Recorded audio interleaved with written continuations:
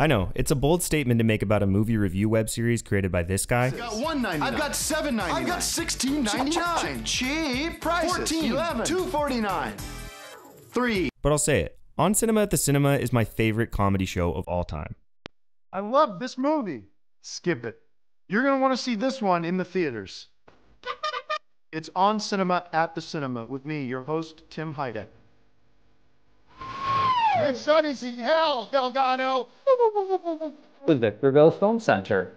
Great Turkington, please trust. I don't want the ideas from my head to come out in the notes. Batman. Yep, On Cinema at the Cinema is my all-time favorite comedy show. I feel compelled to make this video to explain why, because despite the devoted cult following this show has amassed over the years, I still feel somewhat alone in my love for it. Nothing I've ever really watched strikes me as this brilliant or makes me laugh quite as hard, and yet I can't really recommend it to any of my friends. I can't recommend it because of two reasons. Number one, the niche humor. This show is specific, insanely specific. If something like The Office or Friends ranks up there with the broadest of comedy offerings, On Cinema would land on the opposite end of the humor spectrum. I'm not making a qualitative judgment, I'm a fan of shows like The Office myself, but On Cinema almost feels like it was made in a lab to personally make me laugh, while almost anyone I've showed it to has had the same reaction. Why is this funny? Not my kind of humor. I think almost anyone, though, who really tried to understand what the show actually is would find it funny. There's a problem, though, because getting to that understanding isn't as simple as firing up, say, literally any random episode of The Office and immediately understanding what the core joke of the show is, the character motivations, their relationships, everything that makes it funny. This brings me to the next reason it's hard to recommend: the time investment. This show requires so much more work to break into because it continuously builds on itself and so much of the humor requires context of what came before. I try to reference Shrek as little as possible in my life, but in this case it's apt to conjure the metaphor of an onion, from which, while prepping for this video, even after watching it all over so many times, I'm still peeling back layers of irony and humor that maybe I hadn't discovered before. I'll get into this more in detail later, but at this point, the lore of On Cinema runs deeper than almost any IP I can think of. My rough estimation based on 13 10-episode seasons of the flagship show with average 10-minute episodes leaves us around 21 hours of content. Add to that 11 live annual Oscar specials at around 2 to 3 hours each, plus 6 seasons of an in-universe spy action series, a feature mockumentary, a 5-hour-long trial, a number of audio-only podcasts, a Valentine's Day special, an in-universe scripted feature with its own dedicated post-mortem special, a series of TV pilots written by the characters from the show, a dedicated blog updated regularly, as well as hundreds of Twitter discussions and more. This leaves us with well over 70 hours of content. Again, this is a rough estimate, but you're probably starting to see a barrier to entry for anyone looking to get into this show, as this amount of programming can be daunting. So, because of these reasons, I felt compelled to make this video essay. Let it serve as my appeal to anyone watching that this investment is absolutely worth your time, and the ridiculous scope of its universe only contributes to making it one of the most unique and singular pieces of entertainment you can find.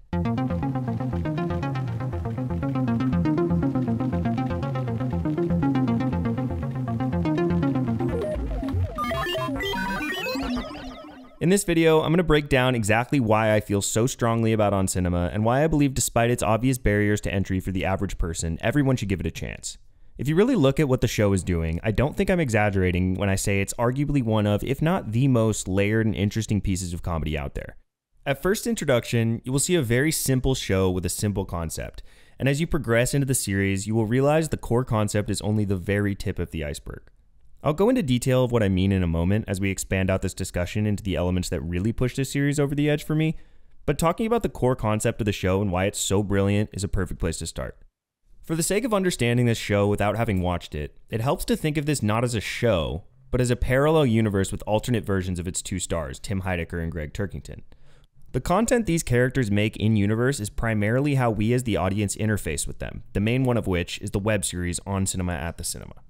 The foundation of this universe really is its main two characters. You may recognize these names as actors who have played a number of other characters. I'm a chicken! Punk, punk, punk! You can't go wrong with some sour cream and onion so long as you bring ridged chips. Both of these creators are on a lot of people's Mount Rushmores of alt comedians, certainly on mine, and this show is a big part of why. So again, to clarify, On Cinema is essentially a fictional web series created by and starring fictional characters named Tim Heidecker and Gregg Turkington, who in real life are played by actual Tim Heidecker and Gregg Turkington. Got it? I will get more into this later, but the reason it's important is that this universe expands across mediums and is quickly no longer contained within the confines of the web series format. Hence, think of it as watching a diverse slate of content from a parallel universe that's made by fictional versions of Tim and Gregg, whose lives we follow through their work. It's almost the opposite setup of a show like 30 Rock, which centers around characters working on a Saturday Night Live style show. The narrative of 30 Rock is shown to us as a scripted sitcom of the behind the scenes of the show.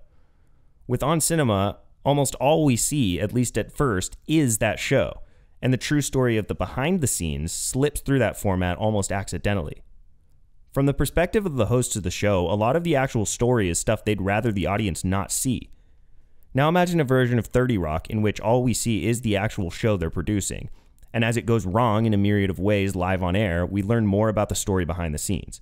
This is essentially how On Cinema tells its story, and it's why calling On Cinema a comedic movie review web series is almost as diminishing as calling Amazon a book-selling website. The starting point is the flagship, On Cinema at the Cinema.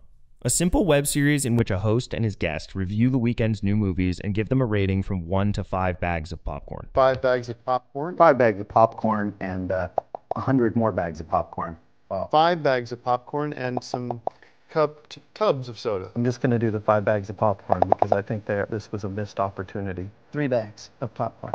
3 bags is not very many. Well, then I'm going to give it 5 bags of popcorn, 2 more bags of popcorn, which we can slide over. You can't slide bags of popcorn over. All right, fine. I'll give it 5 bags of popcorn. Well, you don't need to because I already gave it. If it moves, then it has 7.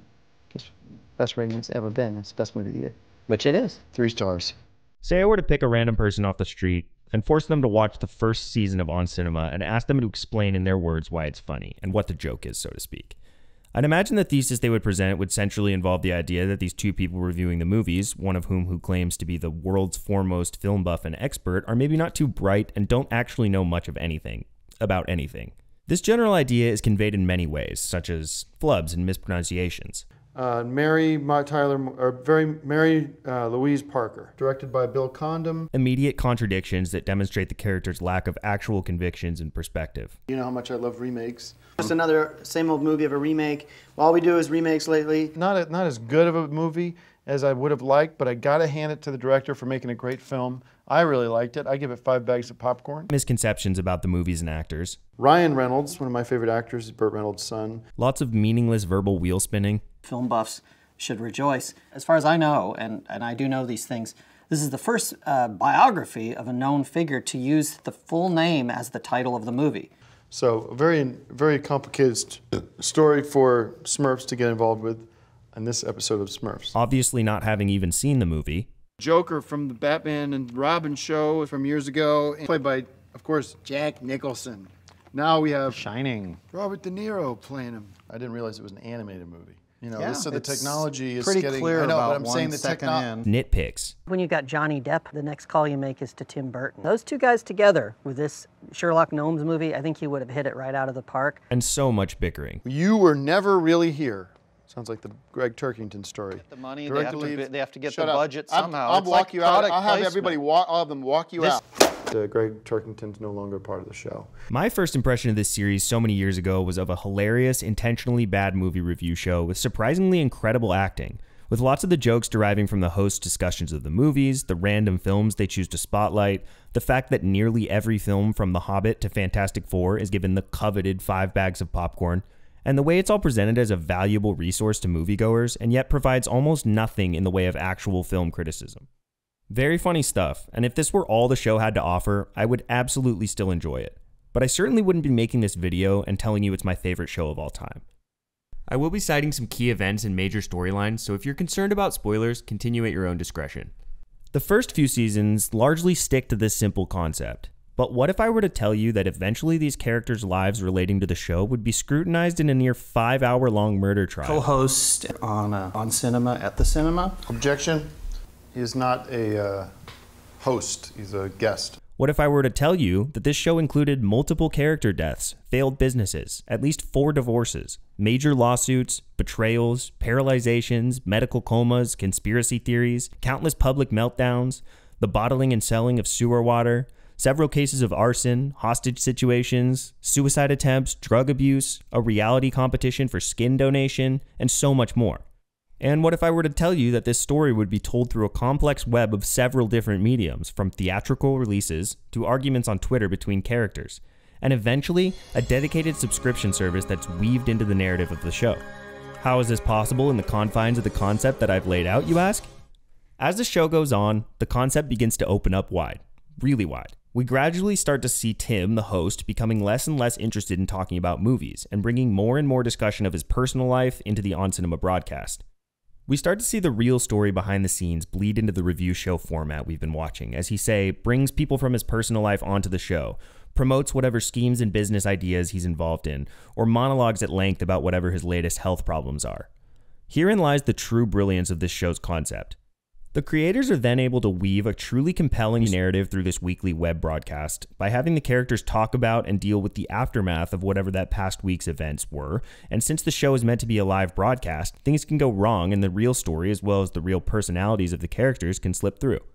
The story we see, beyond all the silliness and the mundane uselessness, is a soapy drama. It's a saga of mistakes and betrayals and accidents and manipulation, and it gets dark, in moments really dark. This is one of my favorite aspects of the show because the contrast of the review format to the darkest moments of the series is so vast that it only strengthens the humor in both aspects. He's fighting for his life, as we're speaking, I guess. At the Talk Movies. Because of this, you can always have the feeling that even though this is a movie webcast, anything can happen.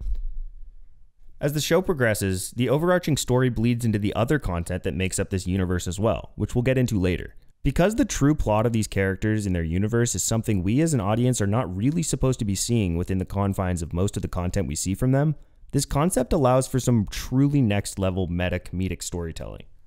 The format of week-to-week live broadcasts works comedically in terms of setting up character motivations one week and then cutting to the aftermath in the next episode. One week, Tim is blindsided live on air by the revelation that his wife is working for the man that infected his face with dirty acupuncture needles. Infection on my face, Dr. Sand's needles. May he be found and arrested and prosecuted, put in jail for abuse of needles. Tim has been looking for this man, and the episode ends in an angry rampage live on air. Dr. Sand is the most wanted man in America. Get the fuck out of here! You can't! I didn't have anything to do with it. You're telling me my wife's working for Dr. Sand? Turn the lights off! Then, the very next episode begins like this. We then get to catch up on what happened in the past week to lead to such a dramatic shift. This style of storytelling also works seamlessly within the context of On Cinema as a whole because it contributes to one of the core conflicts always at the center of its universe. Tim's desire to discuss his personal dramas, new businesses, political views, etc. I'm going to try to get through this without getting too emotional, but it's going to be a long show. I don't know how much time we're even going to have for the movies, but let me just... Versus Gregg's singular desire to talk at length about movies and only movies. If they tuned in to see movies reviewed, they're probably not going to. They're going to see irrelevant casino gambling. The reputation of this show is terrible because you don't talk about movies anymore. Well, because you I'm have trying her to get to the talking movies. about YouTubers and TikTok. Thus sowing their creative differences in terms of the direction of the show. As Tim brings more personal business on the show, there's less time to talk about movies. And as Gregg becomes more frustrated by that fact, their relationship strains and gives way to more and more conflict. I just want to give you guys an update of where I am with my life. I know Gregg doesn't want the show to be all about personalities, but people do want to know. More often than not, instead of actually seeing what happens, storylines are shown to us through the reactions of the characters and their own retellings of events skewed to how they view the world and how they feel about what's happening, often stretching or bending the truth to their benefits. Because of this, the show is so deeply character-driven, and even a retelling of simple, mundane events can have so many character implications to unpack, and the more you do unpack it, the funnier it all becomes. I mentioned earlier that its style of humor makes it hard to recommend to people. The reason for this is, at least partially, because the show that these characters are making in-universe is a bad, boring, useless show with lots of intellectual and critical posturing but no substance at all. On top of this, at least for the much more subtle first few seasons, it's played incredibly straight to the point where if you had no preconceptions and weren't paying close attention, you could potentially mistake it for sincere. So, extensively, we in the real world are watching that bad, boring show. Therefore, it's easy to write it off as such. If you weren't looking at it through a lens of relishing in the absurdity of the idea of a show like this with hosts like this existing and appreciating the note-perfect, subtly tongue-in-cheek performances that help sell the concept, but if you are, and you watch it with an awareness of that extra layer of meta commentary on what these characters are presenting, you can start to see this show's brilliance. To explain what I mean by this, I'll bring us back to another example of a much broader comedy. While thinking about the spirit of On Cinema and what makes it stand out over other comedies in my prep for this video, a scene came to mind from an old episode of Family Guy, in which Peter Griffin is trying to toss a dead frog out of a window, but he doesn't want to touch it, so he uses a shoebox to try and scoop it up. For what seems like an eternity, we watch Peter struggle with this simple task, sometimes getting closer to getting the frog out of the window, but always dropping it every time until he finally does it, and then the momentum of the episode resumes as if nothing had happened. This is annoying to watch and tests the audience patience, and that's essentially the joke. You're meant to laugh at how torturous this scene is and how ridiculous it is that the creators would have put this in and made it last so long. In On Cinema, there are often moments that can feel like this, many of them coming from Gregg Turkington, who has an incredible ability to monotonously drone on at length about a movie with the pompous air of profundity whilst never saying anything remotely of substance at all.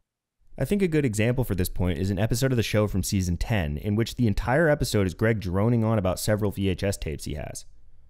Jumping in at this point, without the required context, a painfully boring and confounding 10 minutes that feels like it goes on forever. For me, one of the funniest videos on the internet. If you remove the humorous element of Gregg Turkington's perfectly dry performance from this segment, you could argue that this and the Family Guy frog scene both have the same joke at their core. Boring, nothing premises that go on way too long, which is exactly the point. However, the context of the Family Guy scene is simply Seth MacFarlane put this in his show as a gag that interrupts the episode. This episode of On Cinema, on the other hand, is deeply contextually layered. First off, we are seeing what the character of Gregg sincerely believes is an interesting and valuable segment. In the Family Guy scene, the meta element of the humor would be simply that the audience is laughing at the fact that Seth MacFarlane put this in his show. With Gregg's episode of On Cinema, there's an extra layer of meta humor because we are laughing at a fictional character's inclusion of this type of content and what it says about that character and his current position in the universe of this show. Behind this episode's existence is years of Gregg arguing for more of these segments and his visions for the creative direction of the show, as well as a history of complex power struggles and the farcical extenuating circumstances that led to him even having the opportunity to make this episode his way in the first place. On top of that, we as an audience know Tim's feelings about these segments and their lack of value to the show.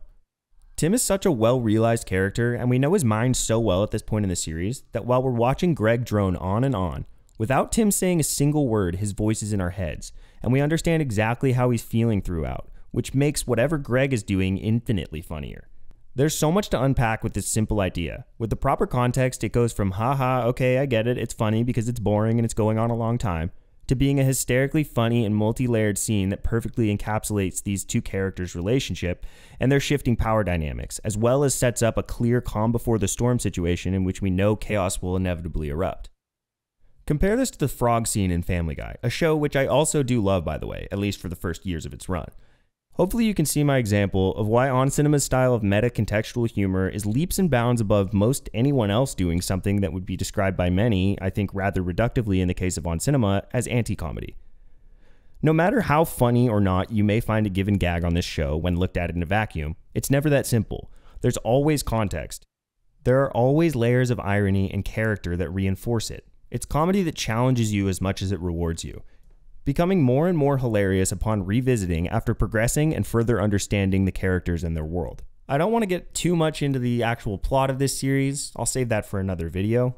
I first want to talk about another element at the core of this series that sets it above almost any other comedy for me: the characters and the performances. Moving beyond the central conceit, perhaps the most important aspect of this show's genius is its seriously amazing characters, their relationships to one another, and the absolute masterclass in comedic acting on display here. Let's start with Tim and Gregg. Both deeply narcissistic and troubled people, often diametrically opposed and bound together by a bizarre and complex relationship. I know it's crazy to say given the concept of this show, but in my opinion, Tim and Gregg are two of the best, most well-realized, interesting, and most importantly, truly hilarious characters in entertainment. First up, Tim is the creator and host of the show. My name is Tim Heidecker, and welcome to the first episode of my new show, On Cinema at the Cinema. He is often defined by his vanity and self-importance. Whatever gene that is that make you gifted musically, I got it in spades. He is consistently self-centered and stubborn and has an unwavering belief in himself that constantly gets him in over his head. I was making On Cinema, and the thought occurred to me, maybe I can do as good a job, if not better, making movies and TV shows and things like this. I'd like to announce the formation of my first ever band called Dekkar. I'm running for district attorney of San Bernardino County. He rarely takes responsibility for his own actions. I'm a perfect person. The people around me are flawed. And constantly postures morally and politically, but has no real convictions. That problem has been evacuated. As a member of the pro-life community, I stand for those ideals. When you are a part of that situation, choices have to be on the table because there was no way that I was going to be in that situation. Another core characteristic is his temper. Especially when drinking, he often loses it over seemingly benign things to hilarious effect. Tim's anger comes into focus in little moments here and there in the first few seasons. This ranges from Tim getting visibly frustrated with Gregg. It's where they go back to San Francisco. It's not that hard to explain. No, to completely losing his temper on the live broadcasts. Turn it off! We don't need any of this shit anymore. Get out of here! Renting the Shut wrong up! start. Shut up! Fuck this! Get him the fuck out! He disobeyed me. It's Mark. I'll fuck you up, Mark. First shark came out. What the fuck is your problem? I told you to sit down. Sit down. He can't see where he is, and he can't talk about where he is. Tim's true feeling towards movies, the central focus of the show that he himself created, is essentially indifference. Yet he outwardly presents a passion for them until his real attitude slips through, as it always does. Even as he's waxing poetic about Tom Cruise or Steven Spielberg or whatever, there's always something underneath his words that suggests he's being at least slightly disingenuous. This is portrayed brilliantly in Tim Heidecker's near-perfect performance. He portrays both a short-tempered, bullheaded dimwit and simultaneously the front-facing facade that his character puts up, and naturally slips back and forth between them in a way that feels so natural and is so captivating to watch. Since the Tim we see is nearly always hosting the show, we see his phony persona the most at first, and the show has so much fun with letting his true persona gradually slip through more and more as the show goes on, until he's eventually mask off, raging week to week, and only ever wants to talk about his own problems and schemes, and even begins constantly belittling and judging his other half Gregg for his love of movies. That piece of shit here with his dumb bullshit movies. Watching movies like a loser. A man who sits around watching movies all day. These Sleepless in Seattle Hobbit movies. At this point, we begin to see Tim resenting the very concept of his own show. Because all he ever really wanted was to be at the center of attention, and it was never about a love of movies at all. Getting to the reviews becomes almost a chore in the way of what he really wants to do, and Gregg to him represents that impedance in many ways. He gets mixed up in conspiracy theories and schemes that get him into trouble and cause him to lose control of the show and lose his cool as a host. We see him fluctuate from the self-centered alpha host to truly pathetic and hopeless in lower moments and back again. My guest today is one of the guests we've had on the show before, is Gregg Turkington. Hey guys. Gregg, on the other hand, is a man that's singularly obsessed with movies. Hey guys, it's movie time. He's so obsessed that it's all he can ever talk about and becomes agitated any time the subject shifts. Gregg is the other half of the duo, and is an equally stubborn and fundamentally confused person. The difference is, while Tim is obsessed with his own status, career, intelligence, body of work, and general image, Gregg is obsessed with his own knowledge of movies and his status as a film expert. 501 movies in 501 days. That's my record. This is my area of expertise. Gregg is obsessed with talking about movies and yet has no conception of what makes a good movie, and almost no ability to recognize quality subtextually or otherwise. He hysterically obsesses over things like The Hobbit and James Bond and produces pointless segments for the show that highlight random old movies that no one would ever care about. Just don't know how many people want to see every location from Oh God. I think a lot do. One of his defining characteristics is his stubbornness and complete inability to admit when he's wrong. His ego with regard to his film expertise is so huge that even when he's proven wrong, he cannot accept it. A segment called Stump the Buff, in which Tim asks Gregg movie trivia questions to raise money for charity, is a great example of how character-driven every corner of this show is. Gregg cannot accept when he answers incorrectly, and will spin every incorrect answer to Tim being wrong or the question being unclear, while Tim clearly relishes in the fact that he is struggling. No, it's 13. I'm counting the decade the way a decade goes, which is from 1981 to 1990. Your answer would be wrong no matter what. He is eternally close-minded in the sense that he resists any change. He's a VHS purist, and even when Tim buys him a Blu-ray player, he rejects the technology completely. Does it have a VHS input as well? He curates an archive of videotapes and goes so far as to tape new releases off the TV onto blank tapes since VHS is a dead format, a fact that he refuses to accept or admit. Where Tim is a blunt force instrument in the way he stands up for himself, Gregg, while very easily triggered, is very much passive-aggressive, which adds to the hilarity of the pair's dynamic. While he's not as outwardly crazy or awful as Tim, he's by no means the straight man of the pair.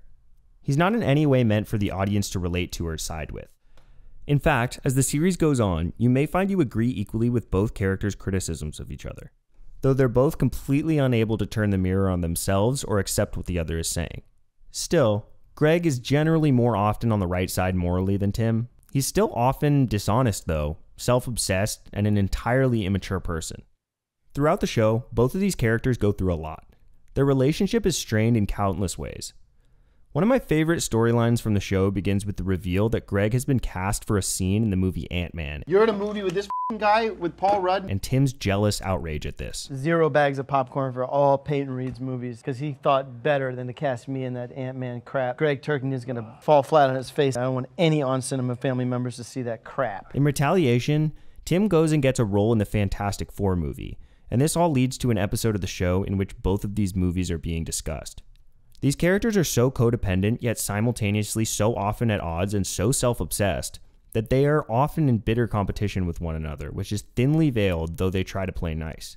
Here's a snippet of Tim's review of Ant-Man. Keep in mind that it's exceedingly rare for Tim to give any movie less than 5 bags of popcorn. Ant-Man, it was a disaster. One of the worst movies I've ever seen. Real trash. Shame on every person involved, including the actors, even the small parts. Every member of the cast was horrible. A horrible, horrible movie. Ant-Man. Now, let's look at Gregg's review of the Fantastic Four. I liked it quite a bit. I completely understand why you would want to be involved with it, why you would pay the $15,000 to get that cameo in the movie for your Fantastic Four lines. One of the things they do with movies now is that you can pay to be in a movie in a cameo role. The conflict surrounding these two films continues on through the show as a running point of contention between Tim and Gregg, of which there are several. Want to work with Tim again so you can get another $10,000? Wiring Josh $10,000. I was paid to be in it, correct?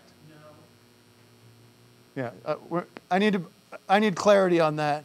Their relationship is complex because they often seem to hate each other, and as the show goes on, are more and more antagonistic in significant ways, but they care about each other so much that they're constantly drawn back into each other's worlds.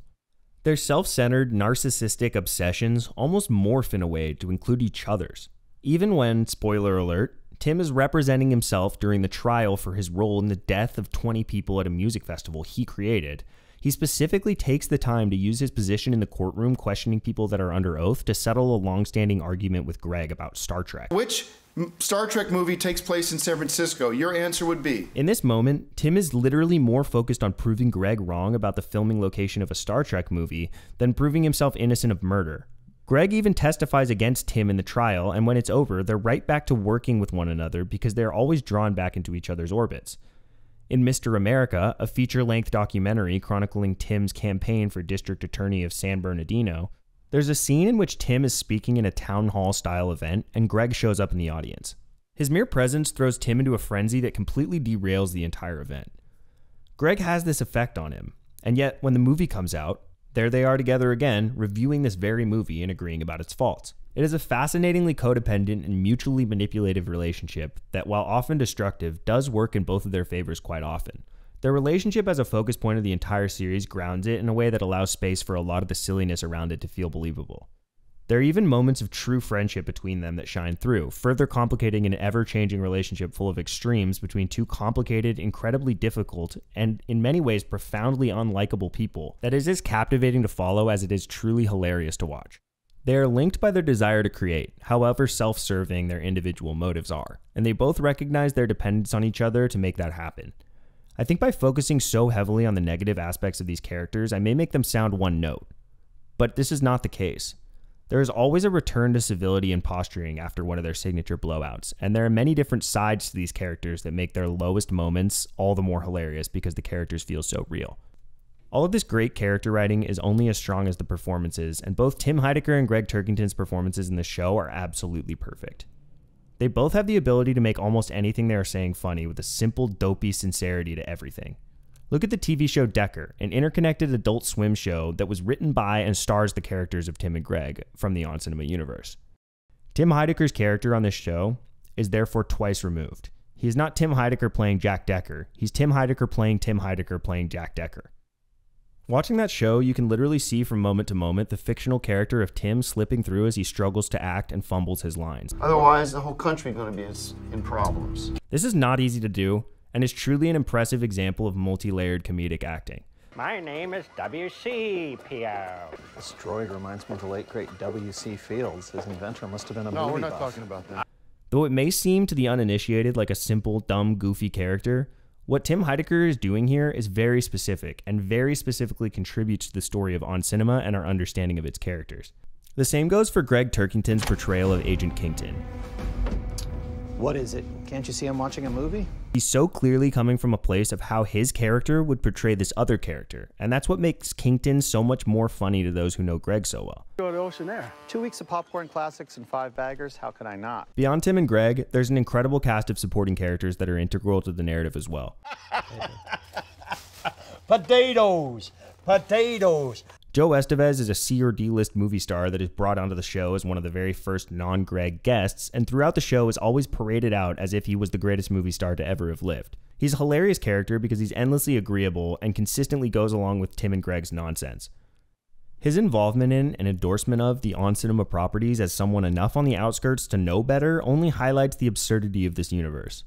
His storyline and relationships with the other characters is characteristically deep as well. You are a mess, and so is your life. Okay, thank you. Oh, this isn't your show. Yeah, but this is important that you It hear isn't. this. You write it? I wrote this Well, it because can't from be the heart, important Tim. He is loyal to the point that he stands by Tim after his arrest and sticks around even after Tim has forced him to play CFO for his so-called media company and saddles the blame of its failures on him.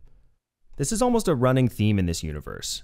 All of the people in Tim's orbit, Gregg, Joe, his band members Axiom and Manuel, his multiple wives throughout the show's run, his conspiracy theorist security advisor Michael Matthews, these people are consistently in various ways slighted, abused, let down, and even injured for their associations with him, but he always has a way of bringing them back. You could argue Tim's relationships are almost all manipulative and even abusive, as no matter how much he wrongs the people around him and how much they say they are done with him, I want nothing to do with them, so I'm gonna go. they're always drawn back in.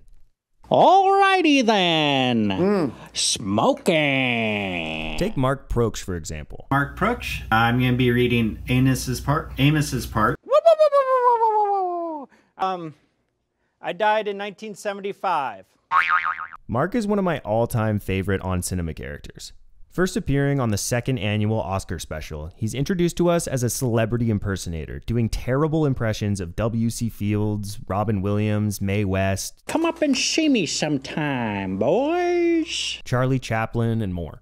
He is, hilariously, subject to Tim's drunken verbal abuse on that very same broadcast. Mark, if you're gonna do Chaplin, say something. Come with a bag of tricks, but make them tricks we can use. Okay, sorry, Tim. And this manner of treatment is par for the course as the series progresses. He's a bumbling, awkward, untalented, not-so-bright person that Tim and Gregg regularly platform as being a world-class entertainer.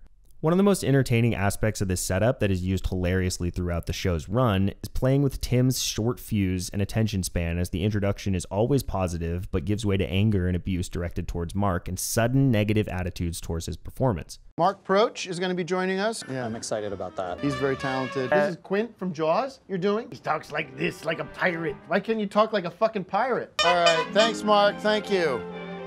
Thank you. Should Mark return for the 5th annual? My vote is no. The story of Mark's involvement with Tim and Gregg is one of the darker and more tragic aspects of the show as well, as he's consistently physically injured to the point where he's put into a coma for a full year and awakens with permanently diminished mental faculties. The On Cinema. I do remember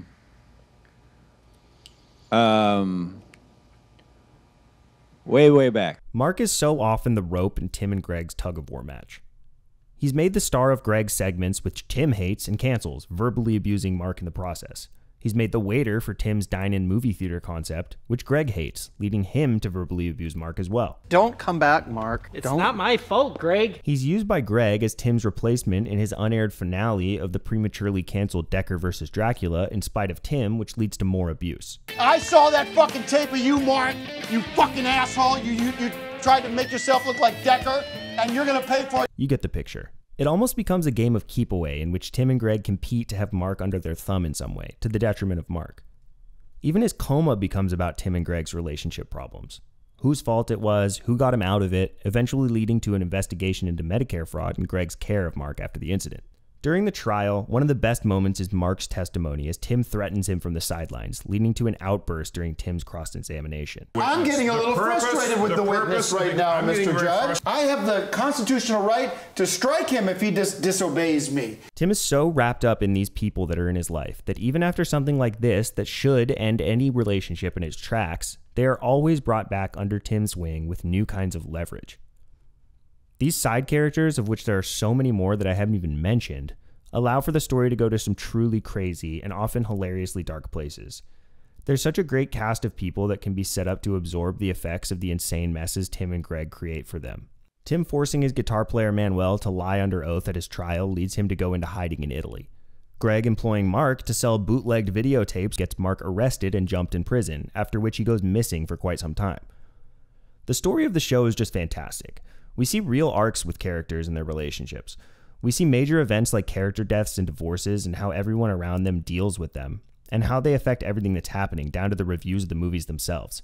There are so many insane and dramatic story beats as the show goes on that elevate the show into the realm of brilliance. And remember, all of this stuff is being weaved into the series organically amongst movie review segments on a weekly web series. Well, not exactly.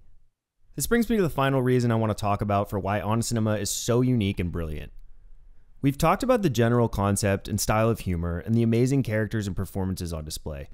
But what makes On Cinema so unique is the way it tells its story across a variety of mediums and makes it organic by tying them into the story itself. The story of this universe is told not just through On Cinema, but also through the characters' tweets, 6 seasons of a show called Dekkar, a feature-length theatrically released movie, audio podcasts, blog posts, and more, including eventually a multimedia platform with tons of unique content created as a way of funding the show in the real world, but weaved brilliantly into the story of the show. The first 2 seasons of On Cinema were pretty self-contained. The movie review concept pretty much carries the entire first and most of the second season. Even before this, the show started with audio podcasts that are referenced on the show. As the web series aired, Tim and Gregg's Twitter accounts would fill in blanks between episodes during the weeks, tweeting as their characters. There are countless examples for this for nearly every episode of the show, so I'll pick one kind of at random. There's an episode where Gregg's segment inadvertently spoils the ending of Dekkar, and Tim rages. Shit.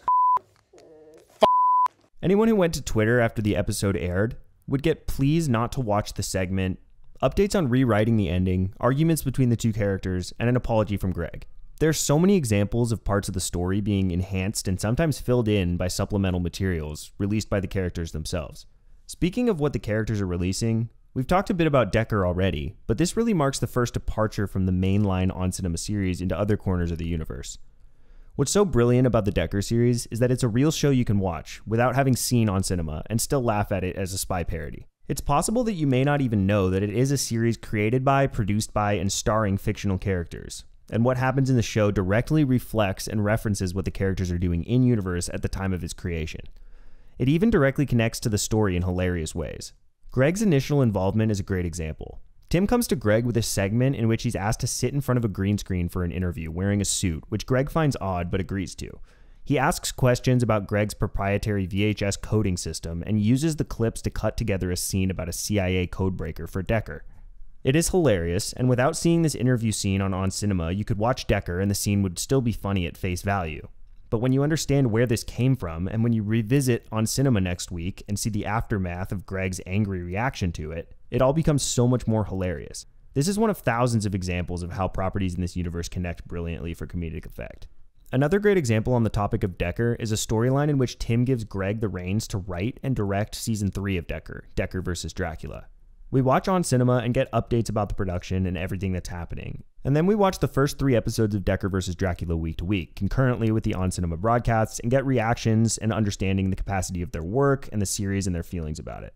Then Tim suddenly cancels the series and accuses Gregg of ruining Dekkar, and a giant fight ensues. Blatant disrespect for America. You're the one that shits all over it when you show up to set with a dyed black beard, so Shut you up! need to film them. Hey! Shut up or I'll punch you in your mouth. Then we get YouTube videos that are put out by Tim and Gregg respectively, chronicling their own experiences with the troubled production. Tim releases a behind-the-scenes tape that seeks to discredit Gregg and show him not only being a bad director, but why he ruined the franchise. And Gregg releases a response tape and produces his own version of the finale with Mark Proksch as a stand-in for Tim's character. The whole saga is told not only through the On Cinema broadcasts, but through actual episodes of Dekkar vs. Dracula, which, by the way, are hilarious even without all of this context, as well as tweets from the characters and the behind-the-scenes documentaries and lost scenes both of the characters release. This is a truly unique and interactive style of storytelling that I can't even think of a good comparison for. You feel like these characters are real people in the world releasing content and using social media just like anyone else would. They even interact in the comments on this content with the fan base that adds their own takes. For all the other seasons of Dekkar, since the character of Tim is meant to be writing it, there are hilarious and revealing tie-ins to whatever scheme or venture Tim is involved with.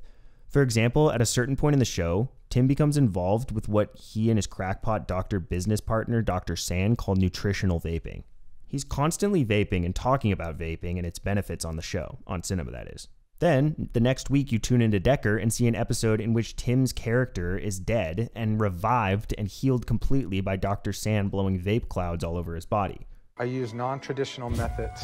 Another example, when Tim forms his band, Dekkar, he starts to make episodes of Dekkar where he casts his bandmates and makes them all about his character playing music and being in a band. Band meeting. I am a CIA agent, and our gig is actually a secret op to stop a terrorist attack. Again, watching Dekkar without this context is still a very funny show, but it's so much more than that because it's another way you interface with these characters and where they are at in their lives and what's important to them. It goes the other way too, as events in Dekkar connect back to the main show as well. At one point there's a storyline in Dekkar involving Gregg's videotapes having enemy spy bugs in them.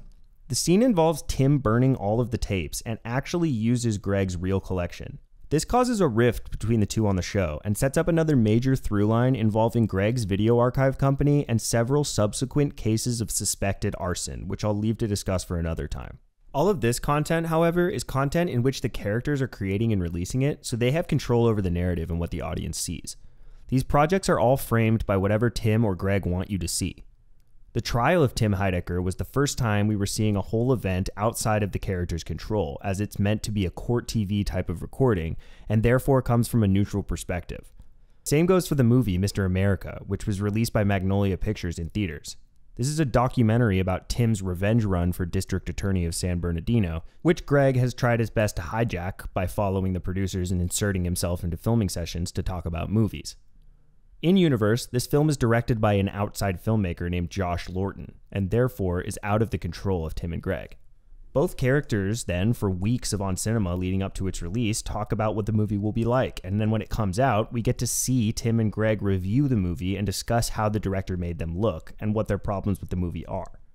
You see in the movie that I specifically tell Josh what he can and can't use. This movie is another example of a project that works on its own, but when you're watching the surrounding discussion related to the movie and its production from the characters in the movie on another show, knowing their hopes and insecurities and how they want to be portrayed and seeing their reaction to it, it's just brilliant. It's worth mentioning that even the side characters get involved with this type of storytelling as well. Of course, they are all eventually cast on Dekkar at some point or another, but Tim enlists them to all make shows of their own. Through this, we get Rock House, an MTV VH1 style reality show starring the members of Tim's band, a movie-related show called The Popcorn Shuffle, 6 episodes of an investigative conspiracy theory show called Exposed, starring Tim's security advisor and QAnon nutjob Michael Matthews and featuring just about everyone else on the cast, and Mark's cavalcade of characters, which, just take a look for yourself. Alpha, what is the name of your We're the group? R Gang. Lollipop? You want some? Thank you! I could honestly talk about Dekkar, Gregg's movie Deck of Cards, and the other content these characters make as companion pieces to On Cinema and their connections at length. And maybe I'll make another video on just that. But for now, let's move on. Even though this video is long already, I haven't even scratched the surface of everything there is to talk about with this show. So I'm considering doing some more deep dive videos on specific aspects. For example, just talking about Tim's band Dekkar and the entire insane saga that unfolds around it, which I haven't really gotten into at all. I definitely want to make a video about Tim's trial because it's a 5-hour-long court TV recording that I believe to be the magnum opus of this show, and there's just too much to talk about there for this video. But as a last few points with regard to how this show brilliantly plays with mediums, I think a great example is when, in season 10, Tim goes to Best Buy and meets a worker there who he has on the show to talk about VR. He then announces the show will only be in VR starting next week. Get the unit, because next week we're throwing out all the cameras here. Can you watch it the regular way too? You cannot. It'll be in VR. Prepare, because that's the future. We're not waiting around for it. This is funny for so many reasons, because the format of the show does not in any way call for virtual reality. This change is alienating most of the audience, and Gregg argues these points. Then, the next few episodes really are broadcasted in VR. They are awkwardly hilarious episodes of the show that are not easily accessible to most everyone watching. This is an example of how brilliantly interactive this series is. In a normal show, a character makes a decision like this, you see it fail, haha, funny, etc. In this show, the character's bad decision directly affects your ability to watch the show in the real world as intended. As Gregg argues the point that no one will be able to watch it properly, he's arguing on your behalf as you are that audience, once removed by one layer of insanely meta comedy. Just take a look at the discussion on Twitter between Tim and Gregg after the first VR episode. Gregg even puts up a poll that we as audience members voted on for the format of the show, with VR belonging in a garbage can winning out over on a movie review show. As the story takes a turn, the medium as well as the power dynamic between Gregg and Tim shifts dramatically, and we as an audience are along for the ride. The final episode in this VR run features a dramatic monologue as Tim is broke and out of options, hopeless and brought to his knees, ready to give up on the show and potentially his own life in general. The fact that this depressing meltdown happens in the ridiculous close-up VR shot is just so perfect and ironic. We watch this broken, defeated man explaining he has nothing left into a VR camera that he has to return to Best Buy after the broadcast, after just 2 weeks prior diving headfirst into this completely unnecessary and unwarranted medium change, so excitedly and even hiring the guy who sold it to him at Best Buy. I have 0 left. It's one of my all-time favorite moments on the show because whether you're watching the broken warped video conversion, which is the joke, or actually watching it in a VR headset, it's something that truly could only happen on this show. The final topic I want to mention briefly with regard to the creative ways this show presents its story to us through different mediums actually came about from Adult Swim's cancellation of the show in real life. The season leading up to this shift established Tim's latest new persona as that of a CEO, financial expert, and businessman. Movies and money. Can't do anything without money. There's so much gold in that storyline alone, as he gets in deep with a predatory lending company, absorbs a major lawsuit, and takes on copious amounts of debt. There's even an episode that is an emergency board meeting about the state of the company in which his trusty board gives him insights like this. We're gonna find a solution to figure out how to get out of that. Well, I second that. I mean, we need a solution. Yep. This sets everything up organically for the next natural step in the progression of the series to be the formation of the High Network, Tim's subscription-based multimedia network. No longer being funded by Adult Swim, Tim Heidecker switched to an independent subscription model for the newer On Cinema content in order to keep the show going. Not the first of its kind, I guess, though I can't think of a comparable example. What's brilliant is how the show mines this concept for humor. We're live on the High Network. By incorporating it seamlessly into the story. Here we are, the audience in the real world, subscribing to this great website, while the story of the show is all about Tim's hilarious evolution from CEO of On Cinema Properties to CEO of the High Network, and all that comes with this concept. High Inc. is a multi-platform corporation that serves as a holding company for the portfolio of intellectual properties and brands under the Heidecker Properties concept. His contract negotiations with Gregg, a mysterious and shady businessman who's intimately involved with its inception, Tim's invention of a new cryptocurrency called High Points, for which the website is also a real working trading platform for this fake currency, and so much more. Key parts of the story are included in the regularly updated news section of the site, which allows Tim to post his poorly written opinion pieces and company updates. This new format allows for so much extra content as well, as we see the characters strive to build out the programming of this network, which is where we get gems like the Highlight Season episodes and Gregg's original movie Deck of Cards. All of this is so brilliantly incorporated into the story. It itself influences the characters and their decisions and the things they choose to focus on. As I write this, there's such a massive amount that I feel I haven't even touched on. And there's so much more I have to say about this amazing series, so I'm thinking about making a series of maybe shorter videos about certain topics relating to this show. So please let me know if anyone out there would be interested in seeing something like that. I wanted to start with this long, deep dive into the aspects of the show that I appreciate so much, and though my mind wandered quite a bit along the way, I think I got there and laid it out for you. So please, I urge you to give this show a try. It's absolutely brilliant and hilarious, and only gets funnier as the layers of its in-universe context become more clear, and you become more invested in these amazing characters. You delve into the story and appreciate the one-of-a-kind way in which it tells it. I give this series 5 bags of popcorn and a little subscribe button that you can hit if you enjoyed this video.